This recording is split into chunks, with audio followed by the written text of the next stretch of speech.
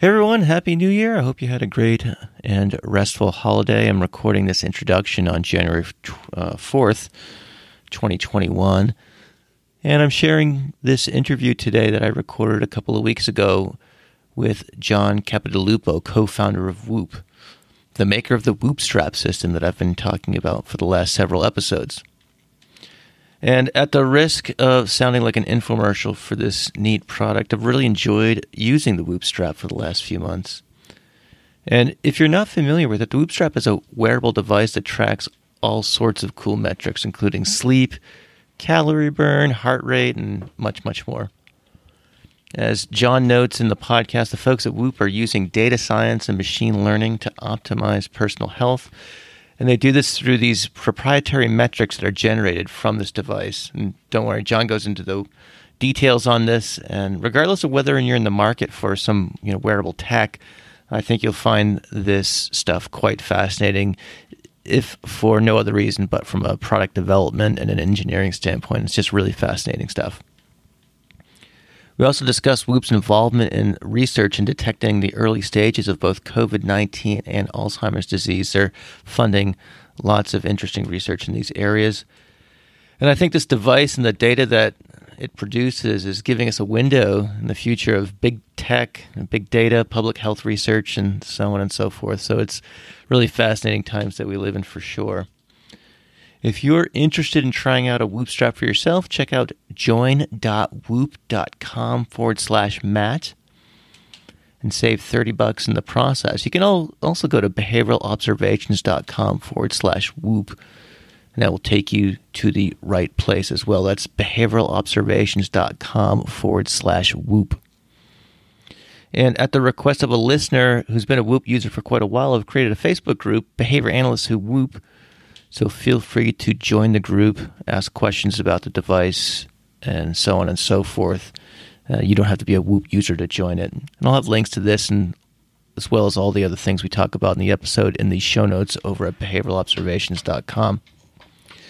On a different note, I also want to let you know that I've decided to start a Patreon for Behavioral Observations. I arrived at this after much consideration. A lot of thought went into this, and it's something that, when I first heard about Patreon, I felt like it was a mechanism for asking for a handout, kind of like an internet tip jar, and I really didn't think there was enough value for you, the listener, to make it worthwhile. And what I've come to learn is that, fortunately, Patreon has really stepped up their game to the point where they're able to offer subscribers these really cool benefits. Specifically, depending on which membership tier is chosen, subscribers can access an ad-free podcast feed, which means you don't have to listen to me talking like this before the interviews. That's just a brief introduction and we get right to the point. Let's see. Subscribers only bonus content, discounts in the Behavioral Observations CEU store, and much, much more. Again, my goal is to make this really, really valuable for members. So, earlier today, for example, I just uploaded a great Q&A session with Greg Henley that was recorded for the Behavioral Observations membership group last spring, and that's available for all access and institutional level subscribers over at Patreon. I'm also working with a few other ABA companies. I hope to be able to offer subscriber-only discounts or products and services from other folks in our field. So if this sounds good to you, head on over to patreon.com/behavioral observations to learn more. Again, that's patreon.com/behavioral observations. Okay, I think that's it for opening comments. So without any further delay, please enjoy this fascinating interview with John Capodilupo.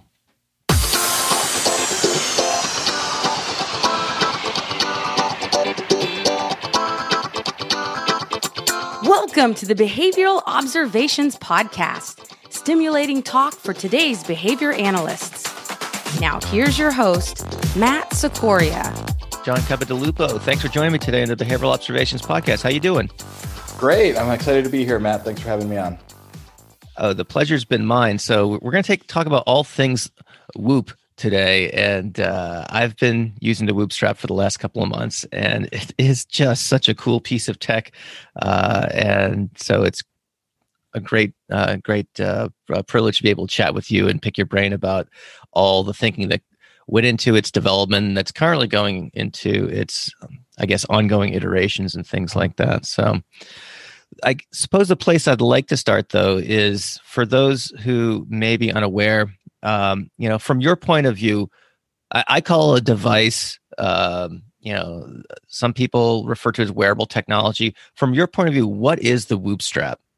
Yeah, that's a great question. We actually view Whoop as an entire system that helps people optimize their performance. And so, yes, the Whoop strap is a part of it, the actual hardware, but the Whoop system incorporates both the hardware, the data that comes off of it, and then the analytics system that helps people change their behaviors to optimize their performance. So it's all three of those things. And the Whoop strap, the hardware system itself, is a continuous monitoring device that continuously measures variables about your physiology, namely your heart rate variability, motion. There's a couple other things we measure too, like respiratory rate and temperature. And this data, I think a very unique part of the Whoop strap itself is that it's continuously sampling. So 24/7, we never turn the sensors off. We never do like a measurement 1 minute, then wait 5 minutes and take another measurement, but truly 24/7 continuous monitoring, getting every single beat of the heart. We take all of this data, stream it over Bluetooth to mobile applications and then the cloud, where we provide a complete analytics suite back to the end user that helps them understand how their physiology has evolved throughout the day. So we do that by breaking into three main components. The first is a strain score, which is a single number representation of the cardiovascular stress you've placed on your body throughout the entire day. The really cool thing about this score, right, if you go for a run or a bike ride, obviously you're going to have high strain. But I think what's really fascinating is that most people don't really account for all of the other things they do on their do to their body throughout the course of a day, and how that may impact whether they should work out, how they're going to perform, things like that. I think a good example is doing a podcast or giving a lecture or flying on a red-eye flight. All of these things put a tremendous amount of strain on the body, and so you may think it's a rest day because you weren't in the gym, but how restful actually was your day? And so having this single number that just kind of accumulates over time is a really helpful check-in point for people. The second component of our analytics system is all around sleep. So we give you a complete quantitative breakdown of your sleep like you get from a sleep lab. So not only do we automatically detect when you went to sleep and when you woke up, but we also break it down into the stages that you would get at a medical sleep lab. So slow wave sleep, REM sleep, micro disturbances, things like that. And then another unique part of Whoop is that we not only monitor sleep, but we have a sleep coach that tells you how much sleep your body needs based on your sleeping patterns, your physiological baseline, how much strain you've accumulated if you've worked out or had these stressful days, and things like that. And so we tell you how much sleep you need, track how much sleep you got, and give you a score that represents how rested you truly are, physiologically rested. And I think the really important thing from a behavioral standpoint too is you don't need Whoop to tell you need about 8 hours of sleep, maybe a little bit more, maybe a little bit less. But a lot of people, I would say almost everybody, thinks maybe they are getting that 8 hours of sleep, or, oh no, I know, but it's fine. I can get by on 7 hours of sleep. But if you actually looked at it and measured it as we do at Whoop, yeah, maybe you thought you went to bed at 10, got up at 6, 8 hours, but actually you went to bed at like 10:15. It took you 15 minutes to physiologically fall asleep. You had 6 to 10 micro disturbances throughout the night, which is totally normal. You're not consciously aware of it, but you're not physiologically sleeping. And then you got up and you're rolling around, all these different things add up, and you were in bed for 8 hours, sure, but you maybe only got 6.5 hours of physiological sleep. So when you paint that picture, it really drives people like, oh, wow, maybe I should change things. How do I optimize this? How do I get a little bit more sleep than I thought I needed to optimize my performance? And then the last part of our analytics system is the recovery score. I think this is the stickiest and most proprietary part of the Whoop system. And this is a simple number, 0 to 100%, green, yellow, red, that tells you if your body is physiologically ready to perform that day. So it takes in things like heart rate variability, resting heart rate, and your sleep, and gives you the simple number day after day. And we were the first wearable actually to tell people, hey, you know what, today's not a good day. Maybe take a rest day. It wasn't always go, go, go, always get 10,000 steps, always get 21 strain. It was really your body is a dynamic system. Some days are good, some days are bad. Some days you really push yourself the day before, and you need to take rest to account and properly optimize.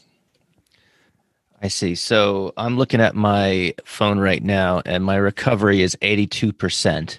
Great. So what does that mean functionally? What's the take home message from that?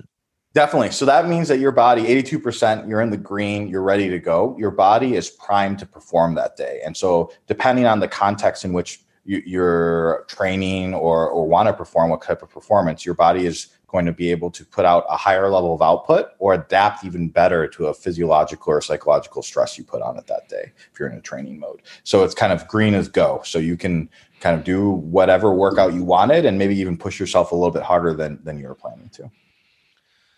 I see. And so I guess that would be contrasted with a situation where if I got a terrible night's sleep, either limited hours or poor quality or some combination of both, I would get a different score, a lower percentage, and that would be a cue to maybe take it easy or not go for that, kind of personal record or personal best on whatever type of fitness measure you're looking at or something along those lines. Exactly. And I think the really powerful and fascinating thing too is what other behaviors can correlate in there that causes you to have those red recovery days. So yes, sleep is obviously a big component of that, but maybe there's lifestyle choices, drinking is the most obvious one that can really impact your physiological system and how ready your body is to perform the next day.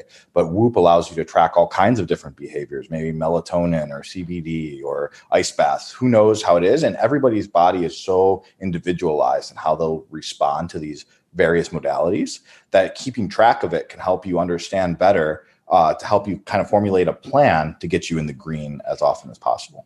It is interesting. So, anecdotally, that, having a couple of beers or whatever will impact your sleep. And it's interesting. I've noticed this where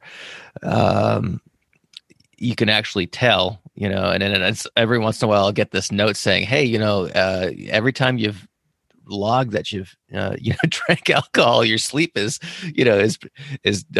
markedly less in terms of quality. And so yes, I've witnessed that firsthand. So so every morning I get this little prompt to say, did you drink last night, or how much coffee did you have, or things like that. So that the analytics has been really I was going to use the word eye-opening, but again, it's like one of those things where it's like, we don't need Whoop to tell us that sleep. There's plenty of other existing evidence that, alcohol impairs sleep quality, but it's, but when you get a message saying like, on, X percentage of nights where you've reported, having alcohol, your sleep quality is diminished by Y percentage or something like that's an altogether different message. So it's definitely pretty cool.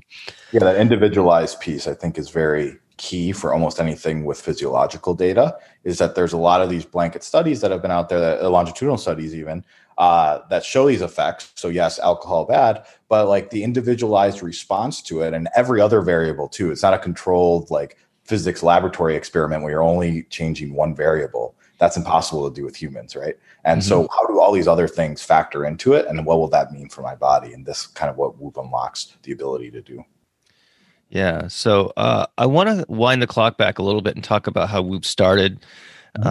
And so let's just talk about that. So how did Whoop start, and what was the, I guess, either hole in the marketplace you were trying to fill, or what problem were you trying to solve when developing this technology or the system as you described it earlier?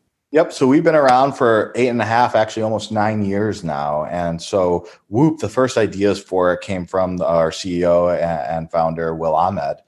He was the captain of the squash team at Harvard, athlete all his life. And he was a super competitive person. So somebody that was constantly overtraining, not tapering before the game days, getting injured, maybe not performing as well as he wanted to, but just because he had the mindset, go, go, go.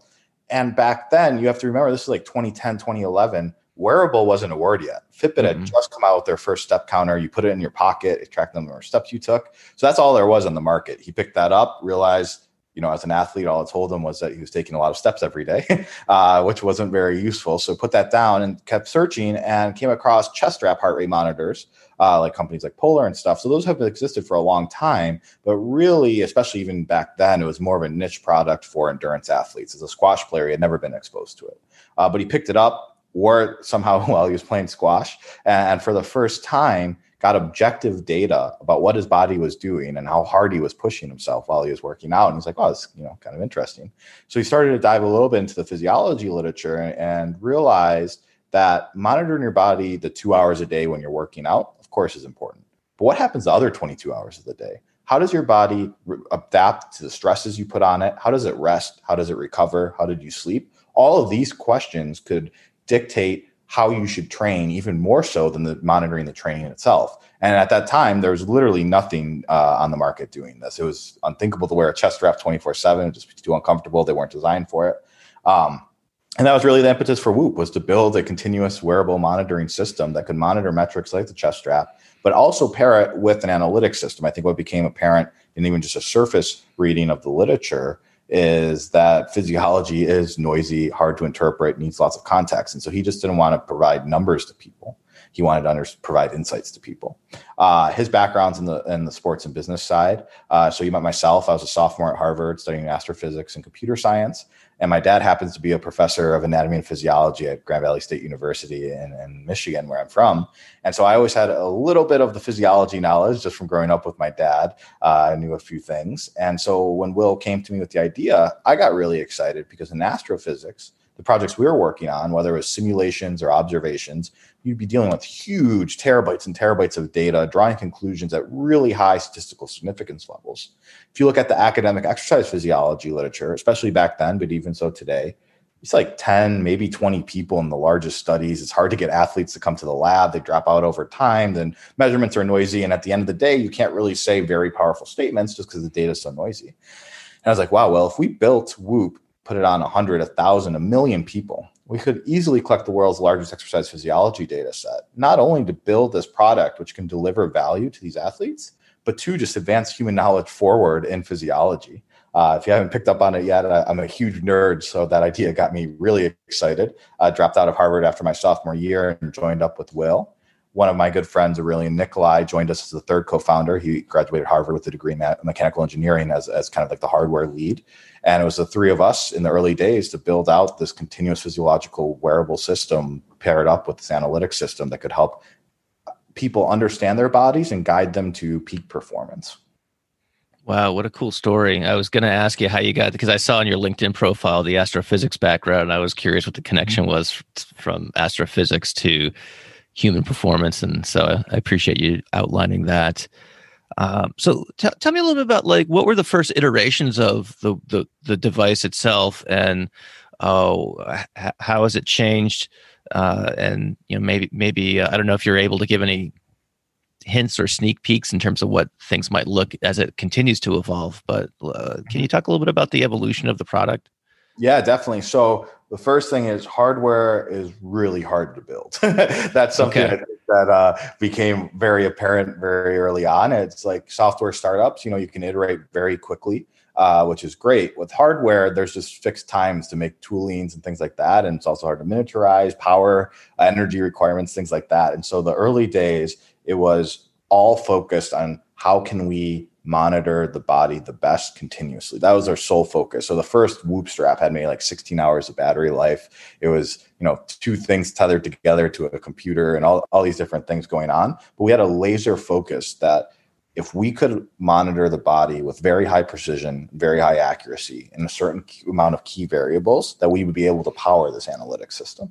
And so it really was, the first thing was getting strain and sleep and recovery, trying to monitor those three things, building the algorithms around it, collecting data we actually used a lot of the Harvard sports teams when we were first starting, just because of the relationships we had to test products, gather data, develop algorithms. And once we got that system, we saw, pretty sticky engagement. People naturally resonated with it. And we started iterating on it to provide just a better user experience, longer battery life. We have about 5-day battery life now, better Bluetooth connectivity and things like that.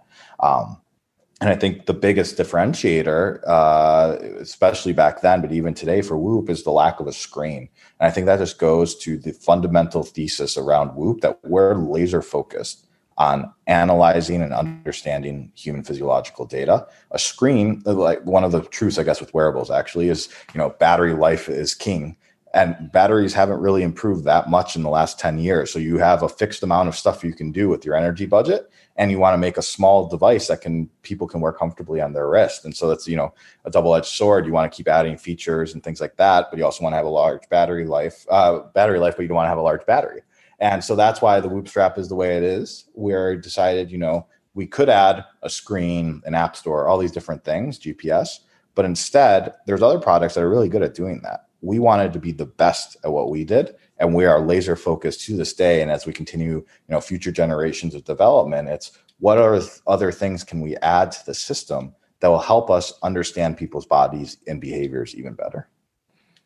Yeah, it was interesting. I probably about 10 or 15 years ago, I stopped wearing a watch. The watch I had broke, and it was kind of like, around the time where, cell phones were relatively ubiquitous. And so if I want to know what time it was, I would just, look at the clock on the wall or pull my phone out of my pocket and look at it. So it's nothing I ever missed. So it is funny that when I did put the Whoop strap on for the first time, I found myself looking at it as if it was a watch, and that behavior extinguished over time because obviously there was nothing to look at. But from my perspective, what I enjoy about the hardware itself is that it's intrusive at all, so after I got over trying to look at a watch face that wasn't there, I oftentimes just kind of forget it's on, and I thought I was going to have trouble like sleeping with it, and really haven't at all. And again, I'm really weird about that sort of, like, funny about it's like even when I wore a watch, I would never sleep, I always took it off, and I would take it off like the first chance I get, and things like that. So, so the device itself is relatively comfortable, and you kind of forget about it. The only time I really futz with it at all is that sometimes I might rotate it on my wrist to the inside if I'm doing something where I think it's going to impact the actual business side of the device. So like, for example, like a kettlebell clean or a snatch or something like that, I don't want to bash it. And it seems to still function properly when you do that. So, so I just wanted to comment on my experience with regard to that. So yeah, it's been a fun little thing to experience. And again, the data, as we as behavior analysts, we kind of pride ourselves on looking at data, and so to have this kind of continuously available stream of information to check out is really neat. So, what have you learned about is there a typical Whoop user? Sometimes if you look at the website, you see stories about these like superhuman athletes doing all these cool things. Like, I consider myself, an average Joe, probably in all aspects of my life. I'm not an endurance athlete. I'm not going to run a marathon anytime soon, and things like that. Do you have a sense of is there a typical Whoop user, or does it run the gamut? Talk to us a little bit about what you've learned from the customer base. Yeah, I think it's been a really interesting journey for us on this area. So this is a quite exciting topic. So we started with professional athletes. We actually weren't even a consumer product when we first launched. It was only professional and collegiate athletes. And then in 2016, we launched to the consumer audience with a very premium product and price point and things like that. And so early on, we were like, hey, who's cares about being in peak performance probably the most, and it was athletes. And so that's where we started and really captured that market. But over time, we've broadened that market because, one, there's just been, I think, an inherent shift in consumer behavior that maybe we should know a little bit more about our bodies. How do we be healthier? How do we feel more well? Things like that. And so the importance of sleep in the consumer mind, I think, has also been increasing over time, and we provide very great sleep analytics. And so for Whoop, what we've worked really hard on is that our typical user is someone that's motivated to change. So it's not somebody's like, oh, maybe I should lose a little, like 5 pounds or something like that. If you're like, hey, I need to lose 5 pounds and here's my plan and I'm really motivated, how can I optimize for that? Or you're a motivated athlete, whether an average Joe athlete, just competing whenever you can, or someone that's PRing for weightlifting competitions and things like that. Also, a totally other side is the cognitive side. So we have traders and executives that are very motivated to perform at a high level. And all of these people find commonality on Whoop. How can I understand my behaviors, change them, and to achieve optimal and peak performance? And so that's really the typical user. And I think we think of it as in three categories. There's one, I am an athlete. I want to perform at the highest level in athletic endeavors. The second category is I want to either stay or get fit. And the third is I want to be healthier or more well. I want to sleep better. I want to feel better during the day, things like that. So those are the three main categories. And it doesn't all have to be, I guess, physical performance. I just painted in the light of physical performance, but I think the cognitive side is really important too. So maybe you're not a sports athlete, but if you're a hedge fund trader and you feel like a professional athlete in some sense, just in a cognitive capacity, and those people really find a home on Whoop too. Fascinating. Do you see differences in, I've noticed my own use of it. I've seen differences in strain outcomes based on the type of activity. So for example, if I go mountain biking or, I don't run a lot, but if I go for a run, that really cranks strain through the roof. But there are times where I will be lifting weights, and I'm not, I'm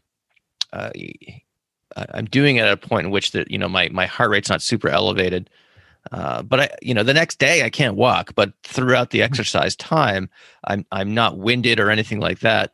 And as a result, my strain score is still relatively low. Have you noticed differences in that? So in other words, I guess where I'm getting at is that there are times where I'll do some activities, I guess both types of activities have exertion, perhaps manifested in different ways. Have you noticed a difference, or is this something that you guys have data on in terms of looking at the outcomes for strain in particular with either weightlifters versus people who are more cardio-based athletes?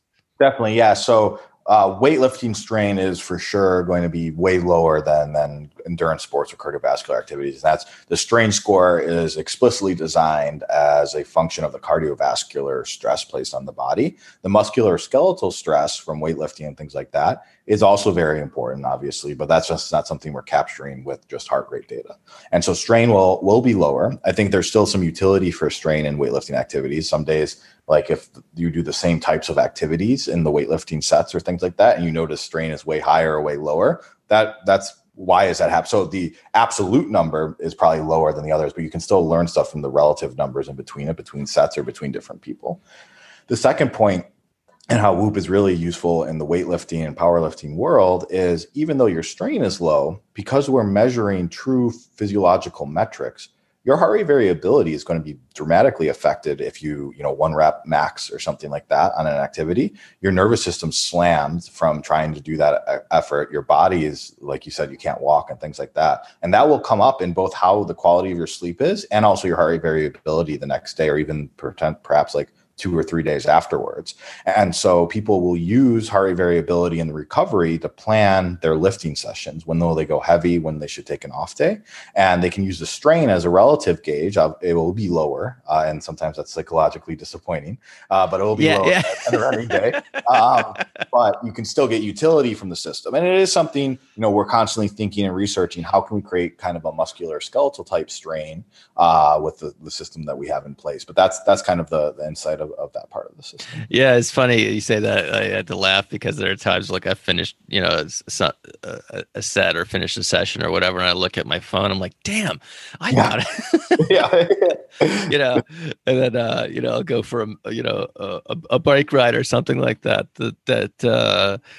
feels relatively normal, and then I have a strain of 12 or something like that. And it's my understanding too that your recovery will impact your strain too, right? So if I've had times where I've gotten a really crappy night's sleep and then gone for a really long mountain bike ride, and my strain is through the roof. And it's been interesting to see the interaction between those variables. Definitely.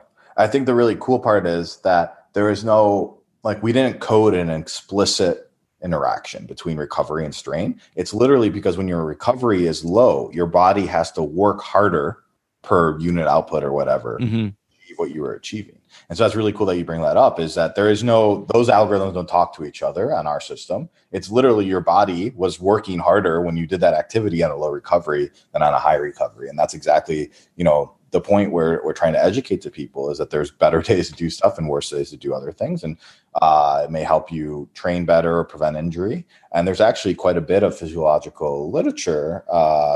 literature supporting this idea of optimal training by listening to your body. And I think it's interesting in 2020, almost 2021, that we have so much big data about literally everything from our AWS server cluster to predicting the weather.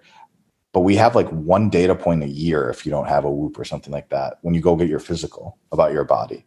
And it's just like, yeah, maybe we could learn a lot more and optimize a lot more about the most important things we have, our health, if we're able to monitor and understand that data. Totally. All right. I want to transition and talk about some of the work that you guys are doing in terms of identifying early stages of COVID-19. You've got a couple of blog posts about this, and I wanted to give you an opportunity to dive into this in a little bit more detail. So I suppose if you could start with kind of like the big picture point of view and maybe talk about some of the specific research endeavors that you're involved in. Yeah, for sure. So this is a really exciting topic for Whoop to be able to show the power of wearables, and specifically the Whoop system, and the ability to help in general public health. So we started our research efforts around March, right when the pandemic was starting. And it actually happened because, one, we're interested in it. We're doing some research just on the data we've collected. But a Whoop user, unfortunately, contracted COVID-19 and wrote in and said, "Hey, I have COVID. Can you look at my data?" And we're like, "Oh, that's kind of fascinating." And what we found was we had this metric called respiratory rate, which is the amount of times you're breathing. And for us at Whoop, we measure it while during sleep. And what we hadn't released it to the public yet. It had actually been running in the background for about 2 years. Because at Whoop, we have a very strong stance that we don't want to just throw numbers out there. They have to make sense in a system, because people, two weeks of seeing a cool number is cool, but then why are you going to continue to look at it? So we didn't really know what to do with respiratory rate. COVID comes along. This guy's data was fascinating. About 2 days before he officially got tested, before he had symptoms, was his respiratory rate spiked like crazy. And we started looking around at respiratory rate and all of our data. So heart rate and heart rate variability, as you know, can be quite variable night over night. The interesting thing is respiratory rate was remarkably stable and consistent within the same person night over night. So we're talking like, may a person's average is 15. The standard deviation over a 90-day period was like 0.5. Wow.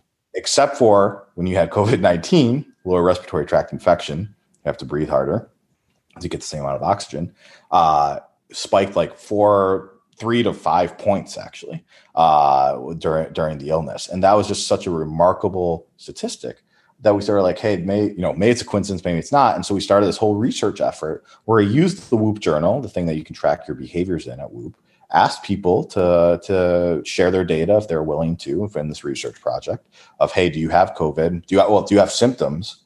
Yes or no? So we'd get the symptom start date. And then when did you get tested, and was it positive or negative? And we built up this database of people, and we had their continuous physiological data.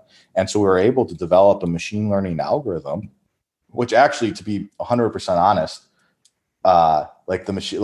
the early data we looked at, it was so exciting because you didn't need fancy algorithms. It's like, oh, wow, there's clearly a pattern going on here. Like when your respiratory rate spikes like that, literally nothing else caused that. Drinking, anything like that, it was literally a thing we'd never seen before in people whose metrics were completely stable. And so we built this algorithm and published it, and actually it just got accepted and published online in a peer-reviewed journal, PLOS ONE. So you can go read the paper and see the data there. But in it, we were able to detect 20% of COVID positive cases 2 days before symptom onset, and then up to 80% of cases up to 3 days after symptom onset, just by looking at the respiratory rate. And another novel finding, actually, which hadn't been reported in the literature, and once again, this kind of goes back to what I was saying earlier, just how primitive our understanding of our bodies are, is the fact that nightly respiratory rate is a remarkably stable metric. So that paper had two novel findings in it. Cool. I'll make sure that the reference to that article goes into the show notes for today's episode. Awesome. What can you talk a little bit about the perhaps for those who might be concerned that when we say we're collecting data on users and things like that, there's probably some folks in the audience who may be concerned about privacy, etc. So what can you say about that? How do you guys store and manage data, et cetera, et cetera? It's a great question and a great point. And I think everyone, especially with health data or physiological data, has very good reason to be concerned about it. And so we at Whoop wanted to be extremely transparent and honest with our users, and in a way that was privacy centric. So we created a whole privacy center. People can go read a plain text version of our privacy policy, and I'll see the full privacy policy. But our overarching philosophy is pretty simple.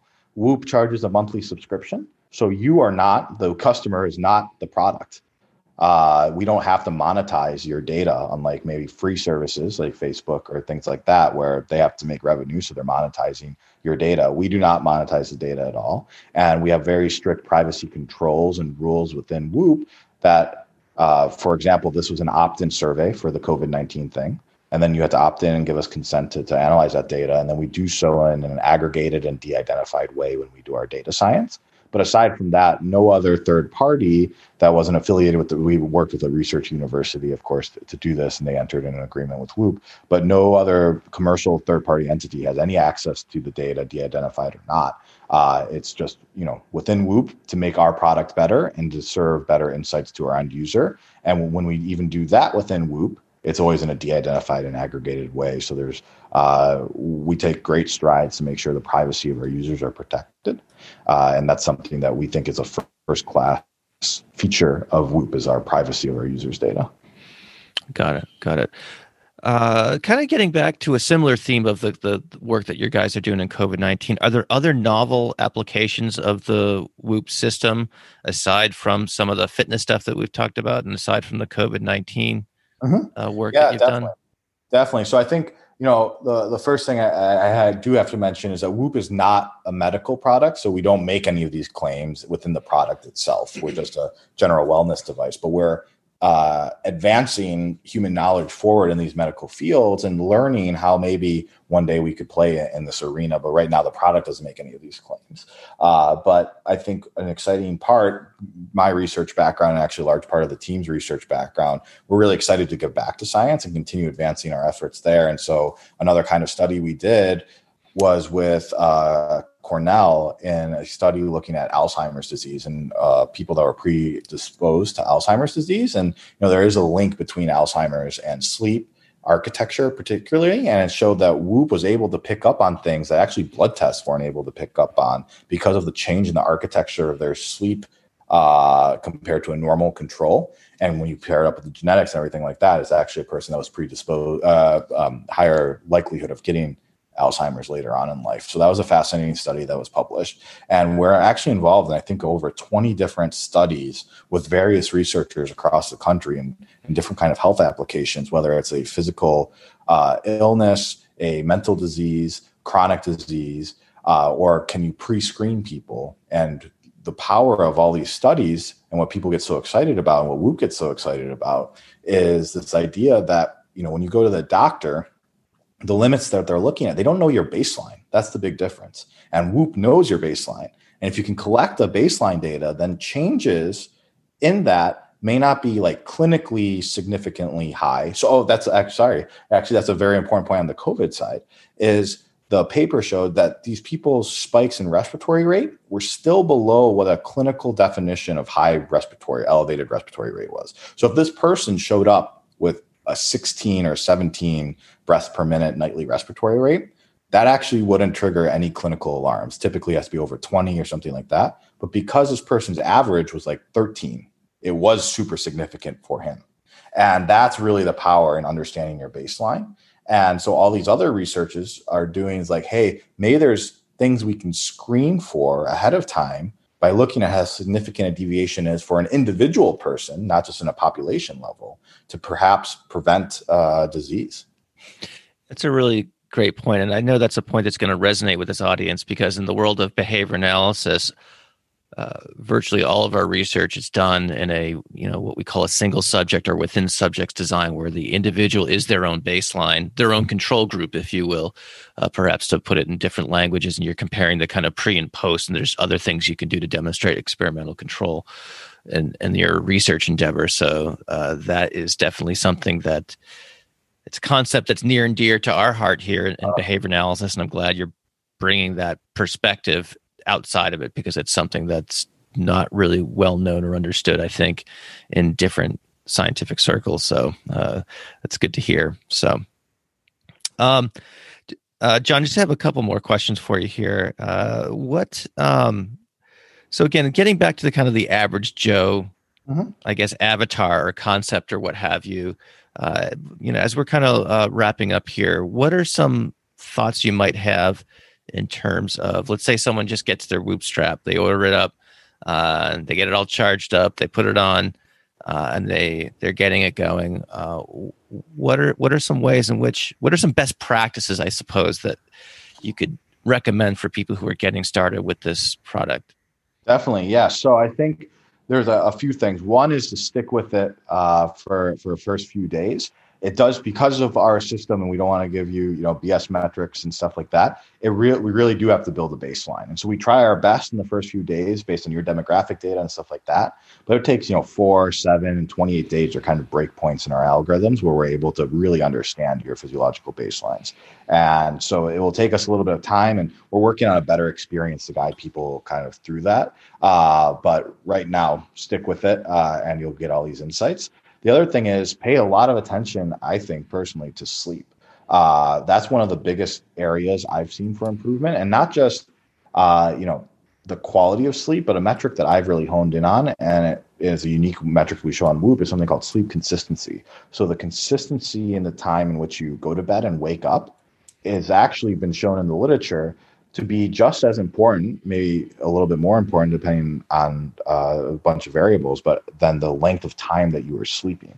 And so for me, I'm a bit of a gamer. I like to stay up late, and I have a very inconsistent bedtime. And I notice that just throws off my recovery and how I'm feeling the next day. More so, like, I'll still get 8 hours of sleep, but because I'm throwing off my circadian rhythm night after night, my body doesn't know what's going on, releasing hormones kind of at the wrong time and things like that. And so really honing in on that metric has really profoundly changed how I feel, which I think is a really important reason to be wearing Whoop. You're changing behavior to feel better. And I found it as something that's very simple to action. How do I increase REM sleep? Well, that's going to be harder. You're going to have to track your behavior, see what's correlating, change things about your bedroom environment, stuff like that. This is literally like just prioritize sleep and make sure you're trying to sleep within the same windows every night. It's a very easy action to take, but I think can have a profound effect, and will show you the power of the Whoop system. Just something as simple sounding as that can really change the physiological metrics you're tracking. Awesome. I always hate when people ask me the question, like, where do you see yourself in 5 years? Or, that for some reason, that question's always irked me. But I'm going to, I guess, ask where is Whoop going? I suppose I'll vary it slightly, and not pin you down to any time period or anything like that. But where would you like to see Whoop go? Moving forward. So if we were to kind of, jump in the time machine a couple of years from now, what would you see Whoop adding or delivering that it's not delivering right now? Yeah. So we have a lot of exciting things in plan for 2021, especially, and 2022 that I can't share right now, but keep your eyes open. But I think as a general principle, we're now getting to the point where we have so much data, we're able to surface really interesting insights. It's really only like in the last year or two that we've been able to do it with the data sets we have. And so I think giving people a better understanding of how all these different behaviors and external data sets paired into Whoop to give you very specific, like hyper-personalized recommendations to accomplish the goals you have is where Whoop wants to go. And the way I think, we think about it at Whoop is we want to become a ubiquitous like household name, just like kind of like Fitbit is with wearable or Airbnb is with renting homes out. We want to be recovery, strain, and sleep is the way that you should think physiologically about your body day after day. And if that happens, I think that's really, really the milestone we have for ourselves. Very good. Well, what a teaser to leave us with. So I look forward to seeing how you guys implement that moving forward. All right. So I will post in the show notes. I can't remember if is it whoop.com where people can learn more? Correct. Yeah. Whoop.com has all of our information. We have a blog actually there called The Locker, where we post not only various things about the company and the product, but also our validation work we publish there, and also profiles of various people, whether athletes or cognitive performers, or like even just various different types of industry work. You can see how people use Whoop in their lives on that. Very good. John, thanks for joining me today. This has been fascinating, and I wish you guys all the best in terms of moving this product forward, because I know I've certainly enjoyed it and benefited from it. Thanks, Matt. I've enjoyed it. Thank you for listening to the Behavioral Observations Podcast with Matt Sikoria. You can find Matt's notes on this episode at www.behavioralobservations.com. We also invite you to stay connected with us on Facebook at facebook.com/behavioral observations and on Twitter at Behavior Podcast.